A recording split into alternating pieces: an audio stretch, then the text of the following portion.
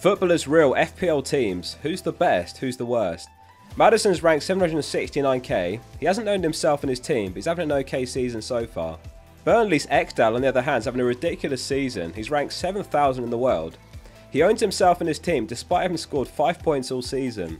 He's finished in the top 1,000 in the world before. John McGinn's enjoying his 11th season of FPL. Aston Villa's former director banned him from playing FPL. He carried on playing anyway, and he changed his name to the director's name. McGinn always owns himself in his FPL team. Trippier's 1 mil in the world, and he's in a league with half of the Newcastle squad, which Fabian shares with him. All the Newcastle players bench the players that they're up against, even Haaland and Salah. Big respect for backing themselves. Haaland's family all play FPL, and they sneakily sold him before his injury is public knowledge. Is that insider trading? Alfie Haaland's 1 mil in the world. Jordan Bayer from Burnley made a team and he forgot his password by the looks of it. He's still got Captain Kane, and he's ranked almost last in the world. Subscribe for more.